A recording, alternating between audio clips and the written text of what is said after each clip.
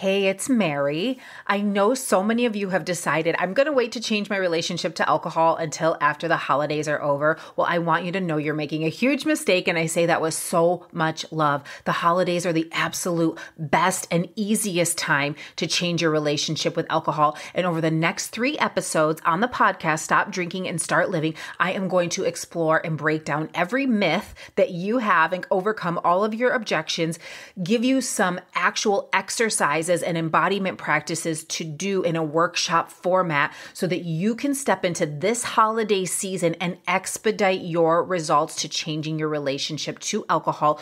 Do not miss these powerful, powerful episodes. Show up distraction-free and ready to take some notes. I'll see you there.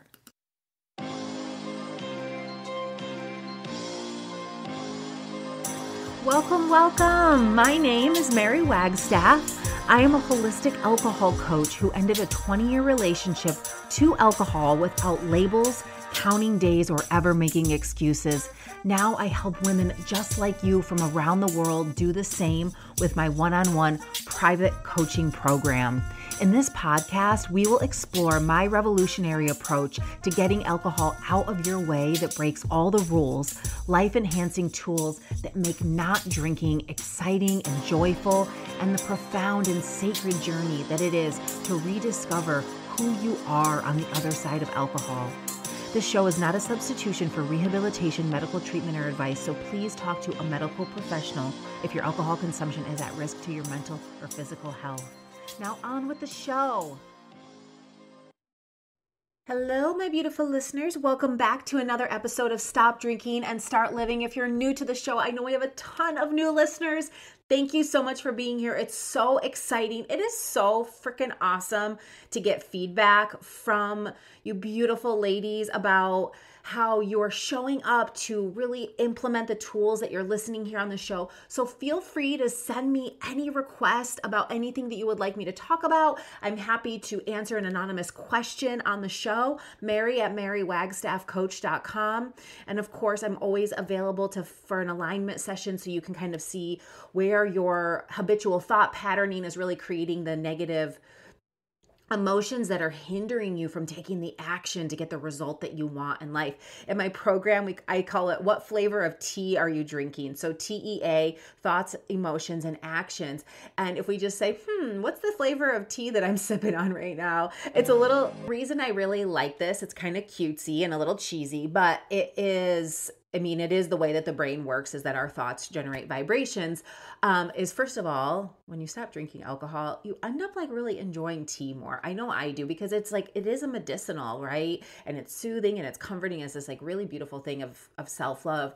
But is that the flavor is very specific, right? I kind of put the flavors into 2 bigger categories of fear-based thoughts and love-based thoughts, but there is a specific flavor. And when you're thinking about your work or your husband or your children or your relationships, that they all have a different flavor. And so it's really good, and it's a really beautiful process of getting to know yourself when you understand the different flavors of tea in which you create. So I'm just so glad you're here. And again, reach out for any support. Today on the show, I'm going to be airing a podcast interview. I was interviewed on a show from a beautiful mother and daughter team, Erica and Lynn Hicks, on their podcast called The Holistic Magical Healing Arts. And so I was talking about my magical healing art, which you all know about, which is holistic alcohol coaching. And the reason that I really want to share this with you is first of all, so you can get to know me a little bit better, because I'm not out in the world on social media so much. And you can hear a little bit more about my story, but the story is very inspiring. It kind of adds on to last week's about making decisions. It was about me stepping in to making new decisions, not from, I don't know, I don't want to, I don't feel like it. Even that thought, I don't feel like it. That is a thought. What kind of vibration does that generate for you when you say that? What flavor of emotion? I don't feel like it. Low, kind of lazy, kind of a meh, right? So instead of saying that, I knew I wanted change. I knew I wanted to grow my business. I knew I needed to be a better example for my son. I wanted to be. I knew alcohol needed to get the fuck out of the way. Pardon my French. I don't swear. I've been trying not to swear, but I've been swearing. I'm passionate. And, you know, I said, I declared it as a year of yes. And I just got excited. And I know how to meet people. I knew how to meet people without alcohol. That wasn't the problem. But it was that, well, I'm usually drinking, and it's going to interrupt my drinking, frankly, is what the whole thing was. So I knew I needed to meet new people. I knew I needed like just some more influence, like to kind of shake up the energy, like a change of scenery, right? Change of scenery and the vibe. So I said yes and invested my time, my money, my vulnerability, my energy into a women's empowerment retreat. And I met these beautiful women that you'll hear, and you'll hear all about that. But I just want you to know that it was in that moment that I decided, and I had to invest money that I had to put on a credit card and I had to pay off. It was the best thing I've ever done for my life. It created a ripple effect. One decision, saying yes to one thing, can change so much in your life. You have no idea. And so I had that experience. And if it would have changed nothing, I still would have had that experience that was amazing, that was connecting with a sacred sisterhood and women and the divine feminine in a way that opened me up to so much I didn't even know was missing. I could feel it, but I didn't even know, right? So that's what I want you to think about as you listen to this interview. And we talk a lot about the feminine mysteries, and Lynn and Erica are very versed in different holistic arts themselves. And so I would really encourage you to check out their podcast. Of course, their link will be in the show notes. Erica and Lynn, you're beautiful. You're wonderful. I can't wait to see you again in the future. You're doing amazing work. And I just hope everyone has a beautiful day. Enjoy the show. Bye. On today's episode, we have Mary Wagstaff, who is a holistic alcohol coach and a yoga teacher and works with the divine feminine. So I'm really excited for her to talk about her magic and what her magical art is. So Mary, tell our listeners what your magical art is. I just wanted to first of all say thank you guys so much for having me. And it's just so good to see you guys both together again. Even if we're at a distance, I can feel your vibes for sure. Well, my magical art is one of many. I do currently work as a holistic alcohol coach. So I help women stop drinking and examine their relationship with alcohol, and really move into that next level of their life and really decide to live a life that they love. So, the approach is a little bit different, where we're not just stopping drinking, but we're, really moving into the future focused version of yourself, and to get into what's possible as a woman, as an amazing, awesome woman. And, so that is one of the things that I'm really, really interested in, getting out into the world, because I really feel like my approach is quite different than traditional approaches of just white knuckling, willpower. And it's really coming from a place of inspiration, creativity, compassion, and allowing. And so personally, one of my magical powers, and I believe it's your magical power too, as women, is our emotional body. It's something that I am constantly developing, and I'm really wanting my clients to tune into more and more. It was really the piece that helped me break through my relationship with alcohol, was tuning into that divine feminine essence of being an emotional woman. And I think for so many centuries, it's really been repressed as women. And I do think it is our superpower. I think it's our tool for pleasure and power. And it's actually a privilege to be able to tune into those phases of the self. And, we work with the moon phases because she is that reflection of our internal rhythms. And when we can tune into that, and like you were saying, Lynn, like the allowing piece is just like such a guide, a compass for, hey, what's going on with my body, with my relationship with this person? Am I holding on to a story that doesn't serve, or that's not even true? We hold on to these stories, especially around alcohol, that just, we're like, yeah, maybe that was true once, but like, I'm a different person now and I want new things. And so really helping women find and, really tuning into and honoring and owning their emotional body, I think is one of the most magical powers. Not only do I have, but I think all human beings have, but especially women. And I just think it's been repressed, and we've been told that we're too emotional, we're too bitchy, we're too sensitive, we're too excitable, we're too this, we're too that, or silly, or not serious. And it's like, no, sorry, no more. So that's definitely something day by day by day. And as I get older too, I really have to honor that and not feel guilty when I'm in a phase where it's, I'm a busybody. My partner's a busybody. He runs around all the time. And sometimes I'm like, I need to just sit and chill. Like, I just don't want to do all the things today. And I really want to take a day just to be and rest in the hammock and look at the trees and whatever. And that's been something, I don't know if I grew up with some more masculine energy, but just being is definitely a practice. But I think is a superpower because it kind of recharges you and it lets you enjoy the intricacies of the life around us. So yeah. And you know what? I want to make a comment, because that just be like when you're saying women, and I share in that emotional nature and supporting people to find that peace with that. Mm-hmm. We are on a cycle, like you said, the moon reflects, and there is that time in our cycle every month where we are naturally just wanting that involution, that settled connection with ourself. And we don't honor that because we don't honor the rhythm that we are different. And because it is that patriarchal 24/7 versus we dance, we're syncopated, where the emotional nature is like the artistry and the rhythm and the fun of things. It's not like a march.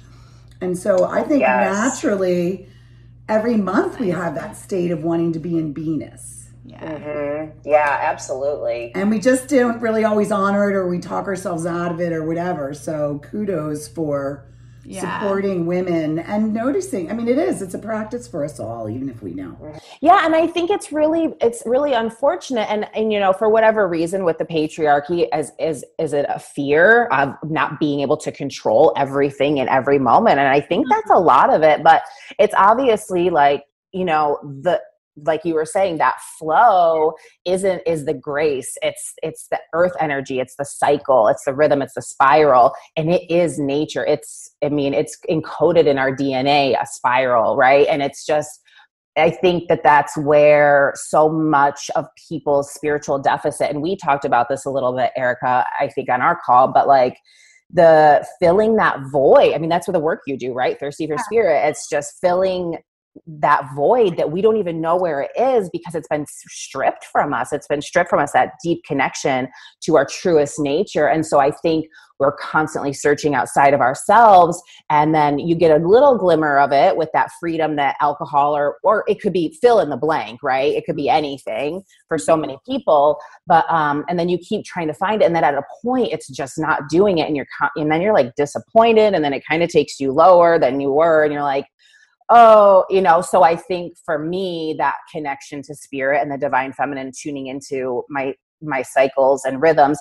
And, it's not instant gratification, but the more you do it, the more it's the subtlety that becomes so much more, longer lasting, and the real pleasure that actually has more implications for your future too. It's like it kind of builds on itself. And so it might not be that quick flood of dopamine right away, but man, I've been doing a ton of ecstatic dancing in the last year, and it's just been like, it's changed my life. I started hula hooping, also at hula hoop dancing, when I started changing my relationship with alcohol, really right after I met you, the two of you. I was kind of just had started my journey and getting into that embodiment piece. And that's why I call myself a holistic alcohol coach, because there's no separation between the mind, body, heart, and spirit when it comes to changing your relationship to alcohol, especially if you want it to be long lasting, and really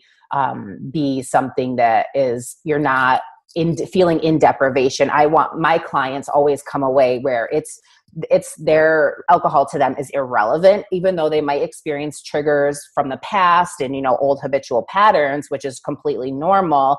They're not wanting to go back. They're not sitting there saying, why can't I do this? They're saying, I don't want to do this. I'm done with that. That was a a different part of my life, and I'm moving forward, and I'm finding pleasure and purpose over here now. So, and I think that that's kind of the distinction between mindset too, is just like, are you going to hold on and grit your teeth and sit in the corner and pout because you can't have a drink? Or are you going to show up and I say, throw a better party and like put on your sparkle pants and go talk to everyone else and say, get curious. How are other people doing and what's going on? And having just a new perspective of every experience that you've done in that light. And I think it's just so true with everything we put ourselves in. Like, it could be anything, moving, becoming a parent, all the things. Like, you can show up grouchy about it, or you can, dive in and fall in love with it, even fall in love with the not awesome things about it too. So yeah. So Mary and I and my mom, all three of us met at a goddess retreat in Mexico in 2018. So we were doing our work in the divine feminine, and we came together, and now we're still friends and we still connect. And so that journey was incredible for me and for her. And so, do you want to talk more about your journey to how you got to your holistic alcohol coaching? Absolutely. So in the beginning of I have a son who's 4 years old, and it was intentional. I was very excited to become a mother, although I didn't ever think I wanted to be one. But when the clock was ticking, it was very obvious. And I was like, to my partner, I'm like, I'm doing it with or without you. So you want to better jump on board. And then he was like, so I stayed home. I left, my full-time job. I was actually working in real estate at the time, but I was still, I was teaching yoga, here and there, and just fairly part-time and doing like personal training and stuff. But anyway, it was 2018. I declared as my year of yes. And I just thought, I really want to finally like next level myself. I didn't want to go back to working for someone else. I finally wanted to take my movement practice, all of the stuff I had studied for so long, fitness and yoga and the holistic arts to the next level. And so I just started showing up, and I really wanted to create a new sphere for myself. My sphere was really small because I had been home with the baby. Real estate is a small, like, you just know the people that you take out, and then you don't have a lot of colleagues necessarily. So you're not, you're just not meeting a ton of people. And before that, I had been in the service industry for many years. So that was very much a party scene. You meet people via alcohol essentially. And, you're bonding at the end of the night. So I declared my year of yes, 2018, and I just started saying yes to more things. I've never been a shy person, but going out as an adult, especially as a mom, and, and not talking about dirty diapers is like a whole new thing. And you have to really make an intentional decision for that. And so, I started hula hoop dancing, and that one thing, saying yes to that one thing, spiraled my entire life. I met the forum of that particular class is different from yoga because you're not just on your mat and quiet. There's time for actually like interacting. Everyone's learning it. It's not something you do. So dropping your hoop, you're all laughing, and it's kind of a vulnerable thing. And I had really wanted to, as long as I had been in the yoga community, I really had never made any really close connections there. In retrospect, it was really because of my shame around my relationship with alcohol. I was kind of this party girl, and I really was fear of judgment. I didn't want anyone to like figure it out. And as much as I loved that world and it served me, and I really think it was my saving grace for going to the deep end ever, I just didn't make those connections. But I knew there were like amazing, fun people in that world. And I was finally ready to and this was before I stopped drinking altogether. I was finally ready to just be me and just say, you know what? I know there's people in every world that drink. There's people, we all have shit, right? So it's just like, I knew that I didn't need to shame myself anymore, especially becoming a mom. Something about that just like opened my eyes to, we're all human. Our unique experiences, what we need to be expressing. We need to be sharing that more and more. And so I had looked into doing a yoga retreat with some local Portland yogis, and that was full. And it was actually at the Marta Hade, and I saw the goddess retreat, and I had done work with Sienna Sherman, and I was like all in. I'm like, this is it. Like, it was exactly what I needed to do. And then I found out more about the priestess path, meeting Achintya.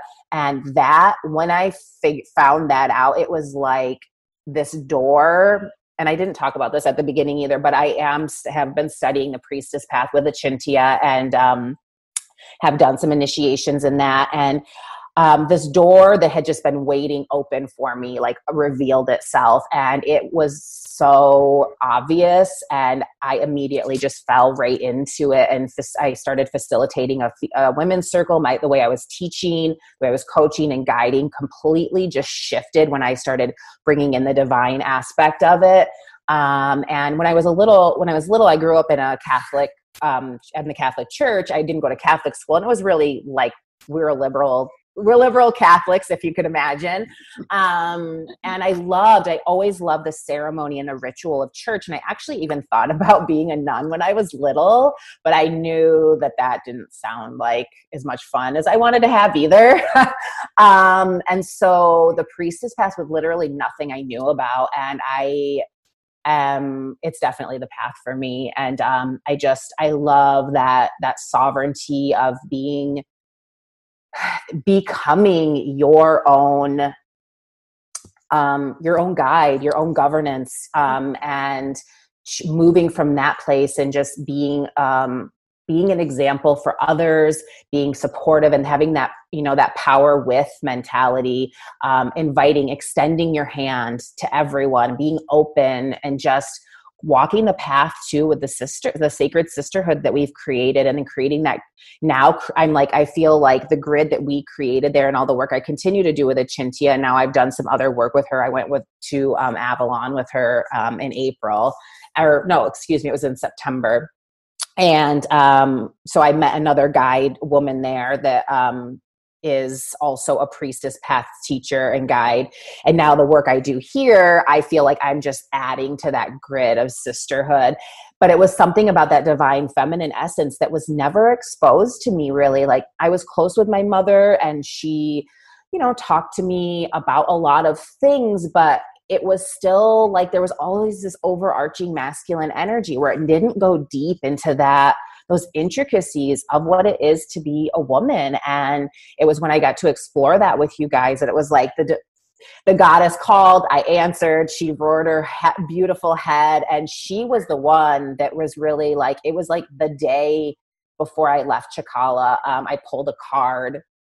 And I think it was, I don't remember, I think it was like Coventina. It doesn't really matter what the card is, but the message was very clear. And I had been getting it throughout that year. It was like, you need to stop this drinking, or it's going to, not only are you going to end your life and look back and really be bummed out that you didn't answer your calling, but on a physical and health level, I was getting some signs that there might be something not good happening for me physically and emotionally.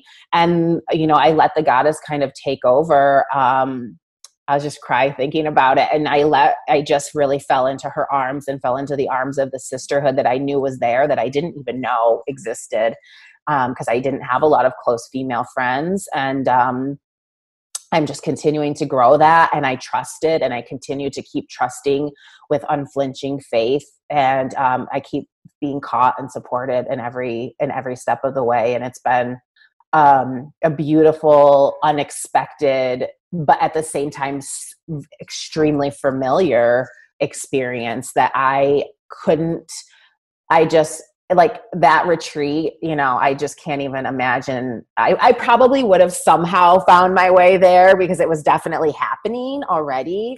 But I just want to keep creating closer sisterhood because of that. And I just want us all to I just kind of keep envisioning this giant party around my fire pit here, dancing under the full moon, and when we can all get together. So if that's a roundabout way, I mean, I've been on the path since I was 17. As soon as I found out about yoga, it made so much sense to me, because I always did have that relationship with the divine, but the way that it was presented to me in the church felt so not fun. And the patriarchy, I was like, no, this is like stand up, sit down, stand up, sit down. And I was like, no, I need to like move and sing. I've always loved to sing and dance. I sang my entire school career, and I, play some instruments. And like, so anyway, when I found yoga and I found the breath and that really literal connection from the inner to the outer, and I always have loved to garden, and I did that with my grandparents. And so anyway, like it all just has kind of,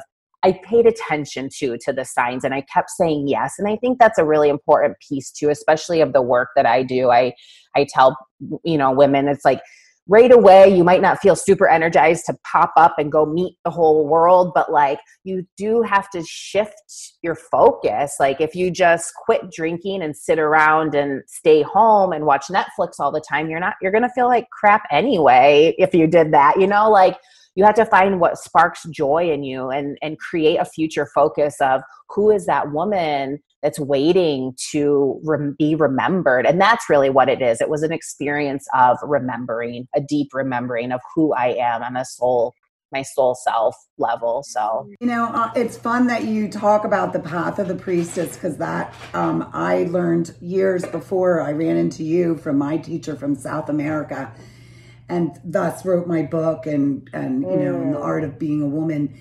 And it was really a lovely, like we just never learned the real power of woman. I mean, and that like the things that are our simple joys and our giggly ways and our creative things and like, let's get in the car, like all of that is part of our just beingness. Yes. And because no one's honored or said it, like, let's face it, in one moment, we could call one woman and connect to probably every woman in the entire world. Like, no one built that. Nobody thought of that. It just exists. We have this communal network, and we have these incredible powers just in being a woman that really haven't been honored. So I can understand. It's like a coming home to like, oh, I'm allowed to be playful. And I mean, I learned from a very playful school. It wasn't as much ritualistic, and all the schools I'm in just have that more fun character about things. And we didn't have a lot of that. So I could, that's why I took Erica and wanted her to go on that retreat, because she had heard my story. But, when your mom tells you. Yeah, it's a little different when it's your mom a little different than when you actually see. And that was the first time that 3 teachers were in collab like that. I'm in the worldwide circle. So that's why I wanted to go, because that's what the feminine's about. Collaboration. Yes. And I loved that example. And that's why I really, because there are people